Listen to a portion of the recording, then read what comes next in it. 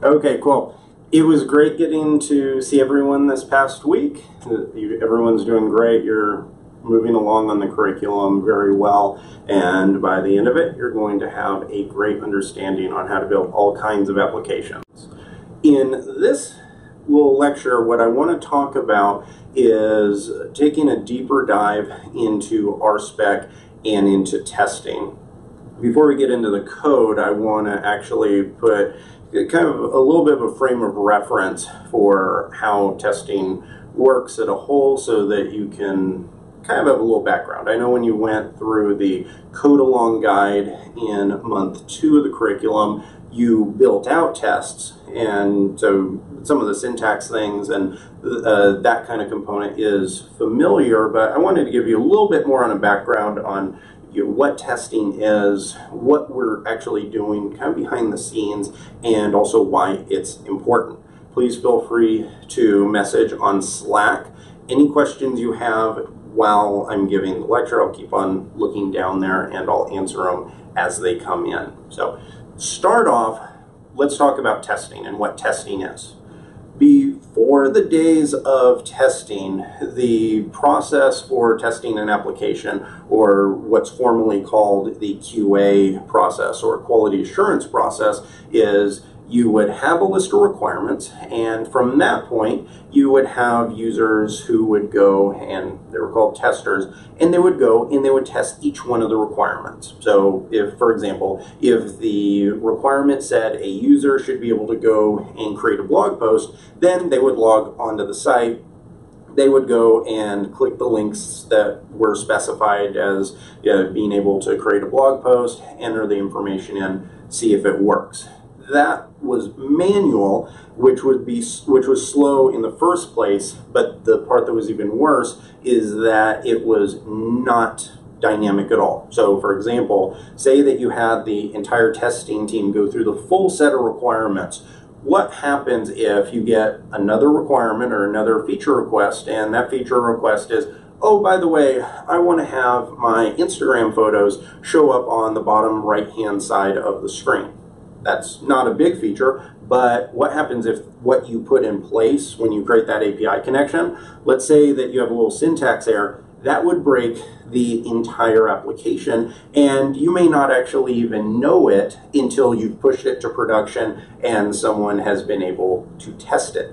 That was a really bad way of building software, and that's the reason why tools like automated testing really came into fashion. So what automated testing does is it's where we write code that will go and it'll actually be that tester for us. So we create code that will go and it'll run tests on methods or classes, and we can also leverage tools for integration tests that will test actual features, just like you have a real life human being tester who goes and does that. And what I wanted to do is I want to give you a little bit more, I want to step back and write some very basic RSpec code and then take a few more advanced examples. But then I thought it'd be fun for me to build a real life devCamp feature on the live broadcast. And so I thought that'd be cool.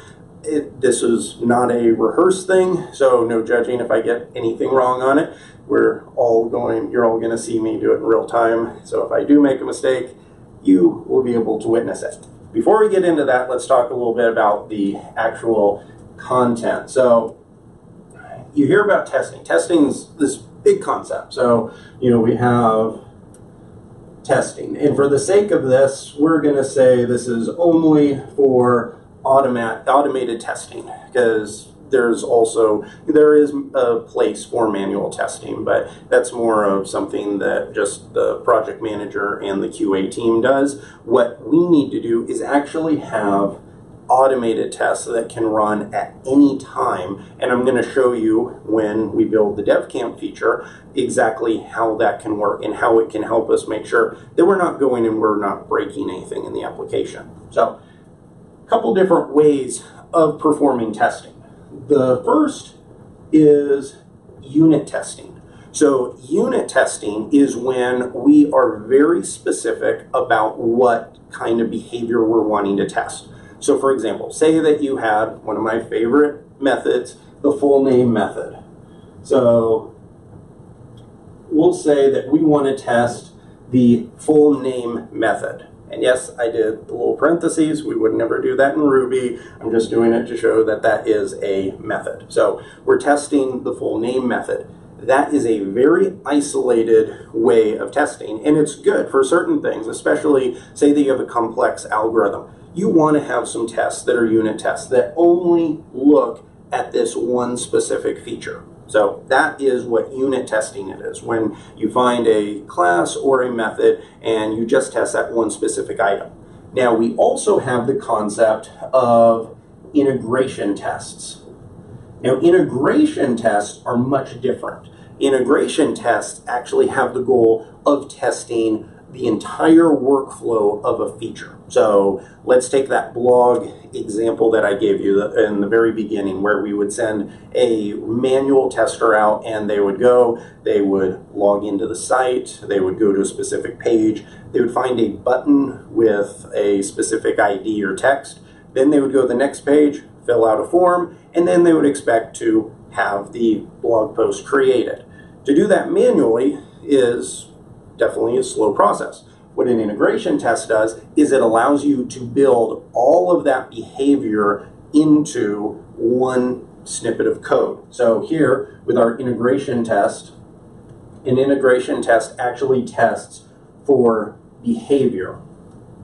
So anytime that you hear the difference, you're going to hear two terms that are very popular. One is TDD, which stands for test-driven development, and the other is BDD, and that stands for behavior-driven development. Anything that is a integration test, which means that you're testing multiple components in the application, this falls under the category of behavior-driven development. So when you hear me talk about BDD, that is what it's referencing. And there's a couple different policies that people have when it comes to testing. If you go and you work for a formal kind of Ruby development shop, you're going to be asked to perform some kind of testing, and usually it's where we do exactly what we did in the month 2 syllabus with the Code Along course, where we write our tests before the code, and we actually let the tests lead us along, and the tests are what lead our development. Whereas, and so you, with BDD and TDD, technically you could do both of these after you've written the code. So you could write out the entire application and build it all, code it from scratch, and then afterwards you could write the tests. And the term for that, when you do that afterwards, that's called regression testing. And the only reason why you would do that is because, take for example, going back to our blog example, you could have regression tests in place so that in the future when you want to add a new feature, if you add it, if it breaks something, your tests will tell you right away. You saw that in the month 2 course. I would make some small change that didn't seem like it would affect anything else in the application. You'd run the test and you'd see some other part of the application broke because of it. If we wouldn't have had those tests in place, then we wouldn't have known about that, and it could have led to some bad behavior and the client wouldn't have been happy. So both ways are fine. You're going to get different opinions from pretty much any developer that you talk to. And I definitely recommend for you to have a discussion with Curtis about it on his opinion. He and I haven't really talked about that in much detail, but I'd love to hear what his opinion is on it. In the Ruby community, Ruby used to be 100% TDD or BDD. You had to write your code first, and then the tests led your development. It's kind of changed a little bit over the years, where a lot of people, what they would do is they would end up taking too long in writing their tests, and what the bad thing is that they would do is they would write tests that weren't even really testing their behavior. they weren't testing the application, they were testing the framework itself. So they would write tests that really were only making sure that Rails was functioning properly, which that's kind of pointless. So Rails has thousands of tests that they have on their automated tests that will only work, and their framework will only work if all the tests are passing. So they are very good about that. We don't have to go and test Rails functionality. We have to be careful that we're intentional about it, and we're only testing things that are specific to the things that we're building. While we're doing that, let's talk, if you have any questions, please let me know what they are. And I'll keep Slack open in the background, and you can message me with any of those questions.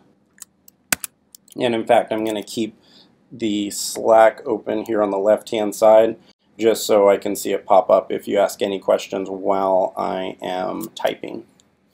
So, starting off, the first thing that we are going to have to do to start running through testing is, I'm going to switch just to the desktop, just so you have kind of a clean place to create a file. So, I'm going to go to the desktop. You can follow along if you would like. And the first thing that you need to do, we're going to use the RSpec testing library, which means that we are simply going to have RSpec give, it's going to bring in all of its classes and methods, and it lets us have a really nice, clean interface to test with. So there's nothing really special about RSpec besides the fact that it gives us the ability to create expectations and then test to see if our code passes those expectations. Just like a regular test, when you as a student take a test, you either pass or fail that test. It's the same exact thing here. Your code is like the student, and the code either passed or fails the test that we create for it. Now, in order to do this, you may or may not have RSpec installed on your system. So before we can actually start writing the code, you have to install it. So you can run gem install RSpec. And for this guide, to start off, or kind of basic example, we're going to initially just go into just pure RSpec. If you remember back to the Rails application that we built, we used RSpec-Rails and used that gem because it has some nice, helpful integrations and some Rails-specific generators. But here, we're just going to use pure RSpec. The code's going to look identical, but we're not going to let the Rails side of it get in the way. So first thing I'm going to do is create a file. I'm going to stay in Vim on this. You can definitely follow along in Sublime or whatever text editor that you want to use. I'm going to do it just so I can stay in the console and so I can also see your questions as they pop up. So I'm going to create a file here called rspec-demo.rb. And the first thing that you need to do whenever you're creating a set of tests is you have to bring in the gem itself. So first bring in Ruby gems, and then after that bring in the RSpec gem. So once you have those, now you have all of the specific code libraries. It's important to know RSpec is not the built-in Rails or default test library. Ruby has a much more lightweight version of the testing library called Test Unit and Minitest, and you could use those. Those are a little bit easy, or they're lighter to use, but the syntax is a little bit easier on RSpec, and it also has more features. So I typically use RSpec in pretty much all the applications that I build, but you can definitely take a look at Minitest and see which one you prefer. So first thing that we're going to do is I want to create a dead simple matcher. So I'm going to create a describe block, and what this describe block is going to do is it is going to describe a specific scenario. So we're saying that I want to describe some tests that are going to fall into the math category. So here I'm going to say describe math, and this is a block, so we're going to say do. And inside of it, we have to create a scenario for it to test. So describe is like the category. This is where you say, you're saying that I'm describing math tests. And here, this is where we're saying that these are the specific things we're testing for. So you start off with the keyword it, and then you just pass in whatever the test is that you want to do. I'm going to do a really simple one, and I'm going to say it should have 2 plus 2 equaling 4. And from there, the it block, or the it method, takes a block, and inside of it you create the actual expectation. Now there are a couple ways of doing this. We could go with a very pure, in this case, a very pure Ruby math way and say 2 plus 2 double equals 4 to test for equality. And now if I save this file and to run it, you run the command RSpec and then the name of the file. So I'm going to run RSpec demo, and it says right here that it finished. It gives you how long the test took. Gave one example, 0 failure. So everything is passing with this example. Now this is okay. However, you're not going to see a lot of tests in RSpec written like this. You know, saying 2 plus 2 double equals 4 is fine, but usually you're going to use a specific expectation method. So for that, you're usually going to say expect, and then you pass in the expectation. So I'm going to say expect 2 plus 2 to equal 4. Now if you notice this syntax, this is a little bit easier to read. It's more like you have pure math here, where you have a expectation. So we're saying, I'm sorry, pure English, where you say expect 2 plus 2 to equal 4. So that's exactly what we're wanting to do, and I love how easy it is to read it just like that. So I'm going to quit out of this, run RSpec again, and as you can see, this passes exactly like before. So there's no difference. It's simply a different syntax, and the end result is the same though. So that is how you can do things like perform math tests. Now let's also see how we can test a specific class. So we actually, because of the way RSpec is built, we could test the string class. It's kind of pointless to test the string class normally, but usually it'd be, in a Rails example, you would do something like, describe user or describe post. And as you can see with the syntax, we can actually pass the class itself. Now, since I'm going to use string because it's built into Ruby and we have access to it, so I'm going to say describe string and then do. And inside of this, I'm going to say it should return a blank string. Now this one right here is, I'm saying that I should have the ability to grab string and set it equal to this. And I'm using the first syntax just like on line 6 where I did the double equals. And if you're wondering where we get string, if you remember back to the Rails code along course, the customary convention is to create variables that the tests have access to.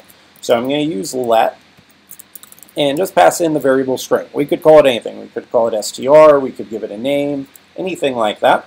And let takes a block, so I'm going to use curly braces to keep on one line. And I'm going to say string.new. And now what this is going to do is it's going to look at, it's going to establish the string. It's going to create a new string, which, as you know, equals just these empty quotation marks. And then we're saying is string, which is this variable right here, is this equal to the double quotation marks with nothing inside of it? And the answer to that should be yes. So if I save this, run it again, and you can see that that passed. We have 2 examples with 0 failures. Now let's actually see what this looks like if we have a failure. So going up to our math example, let's say that we expect 2 plus 2 to equal 10. Save this, run it, and you'll see that here we go. We have a failure. It says math should have 2 plus 2 equaling 4, but we got a failure here saying that the expectation was 10 and we got 4. So in other words, the real result was 4, but this is the expectation. And this is one of the reasons I really like using RSpec as a testing framework, because it gives a fantastic interface here for creating and setting up expectations with what reality is. So reality is what you got, 10 is what we expected, and then we can go in and fix that one example. So here we can say change it from 10 back to 4, and everything will be passing. Moving down the line, and please, if anyone has any questions, please do not be shy to ask them. I can answer them while we're in the middle of any of these. So moving down the line, I want to talk now about creating objects. So it's getting a little bit more advanced. So far we've tested some basic math, then we've tested a class just like this, but now let's get into actually testing a real-life object. So I'm going to say describe user, and inside of this describe block I'm going to create what would kind of be like a user, like the type of user that we would have in a real life kind of application. We're not going to connect to a database, but if you remember, a great way of mimicking the way that a database object works is by using the struct class. So I'm going to create a struct inside of this. So I'm going to say describe user and then say it should have a full name. And inside of this, we're going to create a struct. So I'm going to create a user struct and say new. And for this struct, I'm going to say first and last. And if you remember, what that does is it creates a user object with attributes of first and last. So now we just have to instantiate it, which would be kind of like getting it from the database. So in a Rails app, this would be like running a database query for a user. So I'm going to say user equals user.new, and then let's just pass in my name for Jordan Hudgens. So just in review, if you are still a little bit fuzzy on the struct class, structs give us the ability to create objects and pass in parameters just like this. So it's a really easy way of being able to kind of mimic what you'd get from a database. And here it's like we're creating a database user. And what we want to do now is we want to create some expectations. So I'm going to say expect user.first, just like it was a database query. So I'm going to say user.first, and then we're going to pass in a matcher that says to not equal nil. And I'm going to copy this line, paste it down here, and say user.last to not equal nil. So what we're essentially saying, what our expectation here is that we want to make sure that the struct always has a user or first name and a last name, or else it should give us a failure. So this one should not fail because I did give it a first name and a last name. So let's run this again. You can see 0 failures. Switching back down on line 21, let's take out the last name. Take out the last name, run this again, and as you'll see here, looks like, yep, we're perfect. We do have a failure. And so it's rare when you're actually looking for the failures like that. So here what it says, let's come and read it. We say user should have a full name. It said that we expected the user last to not equal nil. The expectation was for the value to not equal nil. So see how it translated this for us? So it said, even though we said expect to not equal, it translated that into the to not equal conditional here. And then it says what reality was we actually got nil, which was not what we wanted. So that is how you can read those. And the other nice thing is it gives you a really detailed report on what the failed examples were. So not only does it tell you the file, which we already knew, we're only dealing with one file. If you're dealing with dozens or hundreds, this is even more helpful. And additionally, you have the ability to even know the line where this is at.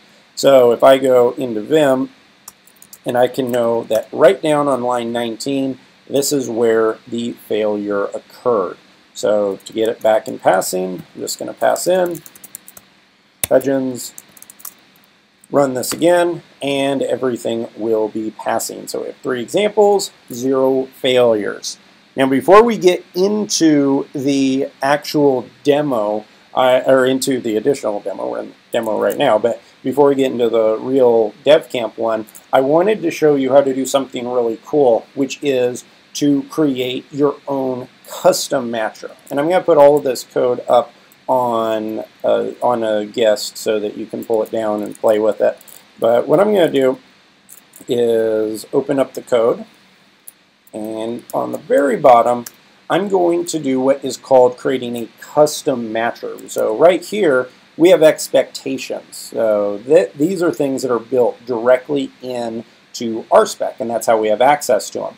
However, RSpec is really flexible and lets us define our own matchers for when we want. And the way that you do that is you say RSpec :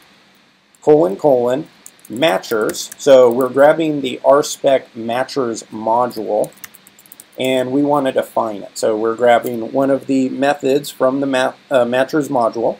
So we're going to say RSpec matchers define, and then you pass in as a symbol what you want the method to be. So what you want the matcher to be. And because we already have our example of how this should work, I'm going to say we want our matcher to be named have a full name. And then as a block variable, we're going to pass in user. Now inside of this, we're going to use the method match. This is something that is coming from RSpec, so we have access to the match method, and it takes a block. So I'm going to say match do, pass in actual as the block. And some of this, don't worry if some of this looks kind of weird, especially if you've never seen anything like this before. After I finish writing this and make sure that it all works, we're going to come back through the code and kind of review it. So inside of the match block, I'm going to say user.first is not equal to nil, and then user.last is not equal to nil. And just so you probably have noticed, what we're essentially doing is I wanted to show you exactly how you could rebuild this kind of behavior completely from scratch, because I think hopefully by seeing what's happening on in the background may help give you an idea of how it works when you're building the tests. So I'm going to say end here, and now what we can do is we can actually call this. So I'm going to create another describe block. So this one is going to be describe, and we can just say user from custom matcher. Inside of the do block, let's create a before. So this is anything you put inside before will get run before each test. So I'm going to say before, and let's create our same, let me just come up here and copy it. So I'm going to create this same object here and go down line 35. Okay, and so here we have user, and I want to make this a, let's say, custom user. So that's going to be in the before block. And now we can create our test. Now if you remembered up here, all of this code we had to write here, this was how we had to write it when we were using the expectations and that kind of thing. If we build our own, it's pretty neat because we can actually pass it in like this. So we can say it should, and then just pass in the test. So remember, our test name is have a full name, and then pass in a method, or pass in a variable. So I'm going to make this an instance variable here for user, and we're going to pass in this user that we created. So if everything there is properly set up, then this should work even with our custom matcher, even though we didn't use expectations or anything like that. We actually created our own should have a full name method here. Let's see it. And there you go. That worked perfectly. Let's test it to make sure that this failure still will work. So if I come here, delete this, save it, now we should get a failure. And we do. So right here we have a failure. It says user from custom matcher should have a full name. Now, if you look at this, this isn't as good as some of the failure messages that we had up here. You know, right here we got all these really nice, cleanly, well-organized methods and failure messages. So let's see how we can actually do that. Because whenever you're creating this, a test isn't very helpful if it doesn't give you details on what's actually failing. So here we have match. This is what's creating the actual matcher, but with RSpec, what you have is the ability to pass in a custom failure message. So I'm going to say failure underscore message, and this takes a block. The block will be actual, the block variable. You could call it anything, just like we put actual up here. All this is doing is RSpec knows to pass in what the actual value is. So here I'm going to say failure message, do actual, and inside of this, you just pass in whatever message you want. So we could say expected that, do some string interpolation. So expected that actual would have a first and last name. Now if I hit end, now let's try this. And as you can see, look at this. This is a little bit more clear on the actual message. User from custom matcher should have a full name. So this is our specific error message, and it said expected that user from custom matcher would have a first and a last name, and it shows that we had a last name of nil right here. So that's a way, and you can customize those however you want.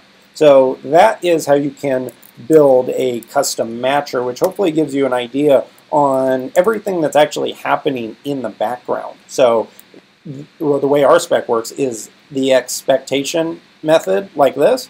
This is simply kind of like what we did here. So expectation, it has something like this, except it would have the word expect here, but it takes in the actual values. It's a little bit more custom, obviously, because you wouldn't hard code first and last name, but we've kind of recreated the expect method, which is pretty cool. So hopefully that gives you a better idea on how that works in a real life example. So before we move on to the devCamp where we build a real feature example, are there any questions on that? Okay, so let's get into the actual, let's get in and build a real world feature. So I was asked this morning, and this is something that you guys will be able to use as well, is the ability to download links off of the devCamp website. So right now, video links. So right now, if you go to the website and go to, like Learn Ruby on Rails from Scratch, and click on any of these, you have this video here, and you can hit play and you can watch it, but they want the ability to have a link so you can actually download this.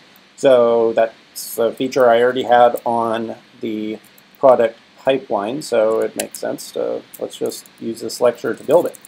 Okay, so we're going to use RSpec in order to do this. So let's see, I'm going to first hit get status just to make sure I don't have any pending changes. I'm also going to type in RSpec to make sure that we're working in the green, which means that we do not perform any work if we have failing tests. So if you have any failing tests, they have to be fixed, or they at least have to be marked as pending. You do not want to try and deal with multiple failures at the same time. That would be incredibly challenging. So here, as you can see, we are all in the green. We have 116 current RSpec examples with 0 failures. So we are good on this side. First thing I'm going to do is create the expectation. And actually, let me also open up Slack so you guys can ask me any questions in the background. So I'm going to say, I'm going to go into specs. This is going to be specific to guides. So this is going to be features and the guide spec. You may notice that this is very similar to kind of the work that we did with the Overtime app, where we have features. This is where our integration tests go. So the work we're going to be doing today is going to be behavior-driven development. And if you open this up, you'll see all kinds of tests related to guides. I'm going to search for where I have show items. So let's see, all kinds of tests, and there we go. So we have a show page right here, and you can see that we have some tests like first that renders properly, then it renders the guide code in a H1 tag, different things like that. Let me copy this code because it's going to be relatively similar. So let's see, copy this, yank it, and copy it over. Oops. And give us some space. So I need to fix this. We don't want to say renders the guide code. We want to say renders the guide. Let's see, how do I want to name this? Let's say renders the guide video download link. And make sure you use do for the block. And now I'm going to keep this. We want to visit the guide URL. And then we expect the page to have CSS. And I don't want CSS because I don't actually know if I'm going to do, I don't know what kind of CSS I'm going to do yet. So I'm going to make an easy test. I'm going to just say have content. And then inside I'll just say download guide video. So this is all I need on this test. Now if I quit out of this and run RSpec, I'm not going to run the full test suite because it's pretty big. So I'm going to run spec, features, and then guides. So this will only run the test inside of that guide spec, and we should get a single failure here because we haven't actually written this code. There we go. So we have a failure, and it says expected the page to have the content download guide video, which I actually think I want to change that. Let me see, this was on line 96, so I'm going to open this up on line, oops, I jumped the gun on that one. I'm going to open this one up and go to line 96. I don't like that, the way I worded that, so download guide video. I just want to do just download video. It's a little bit easier to read. And now what we have to do, we have our failure, so now we actually have to make this work. Now I'm going to create the most simple passing test possible, and then we're going to go back and we're going to get it working. So here I'm going to go into Vim, App, Views, Trails, Campsites, Guides, Show. Now you wouldn't know how to get there. I just do this because I work on the application every day and I know the structure has trails nested with campsites, nested with guides, and I did know that this was the show page. So that's just how I knew that that's where it's located. So this is the view code for a guide page, for anyone ever wondering. We have some partials, calling alerts, we have our breadcrumbs. All this uses Bootstrap, so some of these classes may look familiar to you. Here we have the options for when we used to have YouTube videos. Pretty much all of those are gone now. And I'm actually working on this guide for a guide show page for some other things. We're about to start hiding these for all users, and only students are going to have access to see the videos. So I'm going to be putting some more things in here. But this is the main spot where it says if guide video file present, we know that this is the video file. We could also, open up the schema file and look and see what the, what the thing is. But I already know that it is video file. So what I'm going to do here is I'm going to create a div. And inside of this, I'm going to put a link. So I'm going to say link to download video. I spelled it right.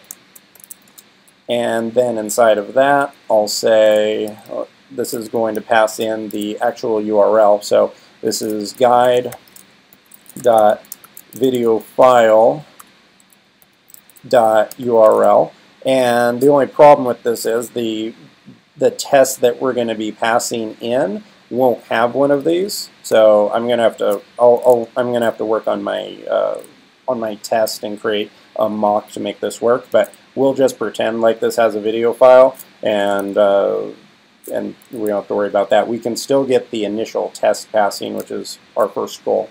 So here I'm going to pass in an HTML5 attribute called download, and this will pass in guide.videofile, and that's what we'd need to actually get that side of it working.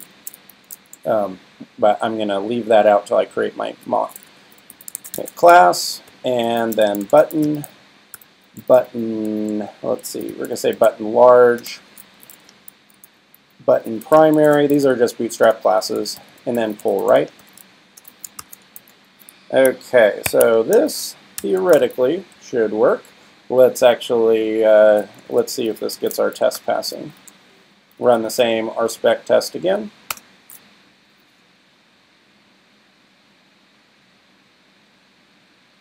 Oh, look at that, all kinds of failures. Let's see what happened here. So here we have a template error, undefined method to model for the video. Okay, so here we have the video file, link to, yeah, and this was the issue that I was actually kind of afraid of with this. I have to create a mock that is going to, that's going to tell Carrier Wave what to expect. So here, let me just pass in. Remember, with RSpec, one of the rules, you first create the most simple implementation. So I'm going to pass in just the root path and see if this gets us what we need.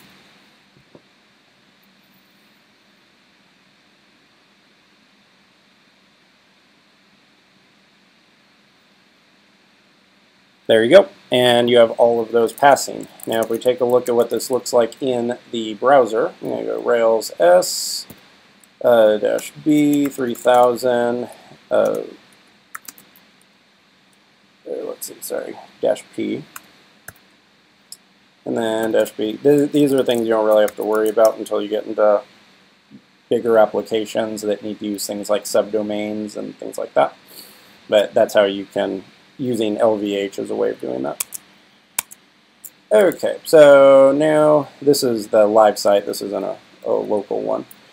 So I'm going to go to rails.lvh.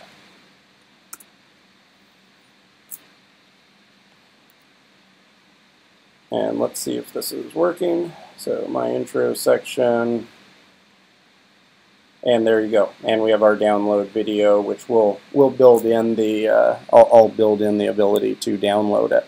But that is, and I'm going to also send you guys a link when this is available. So I'm planning on having this feature finished and all polished up by the end of the day. So I'll send you guys a link so you can actually start downloading the videos if you want to have them for offline purposes. But that is how you can build out an initial feature, and how we've actually built one out live here with devCamp, how you can download the video. So are there any questions on that whatsoever? Awesome. Sounds good. Well, I'll be staying in touch with Curtis, and we'll have something prepped for you on Tuesday, same thing. And some of the pending things we've been talking about are some fun courses like giving you guys a intro into how you use Vim for a text editor and some other advanced kind of things. So please give Curtis plenty of feedback on the kind of things that you'd want more details on, and I'll prepare the additional deep dive courses just like this that we'll be doing on Tuesdays and Thursdays from here on out.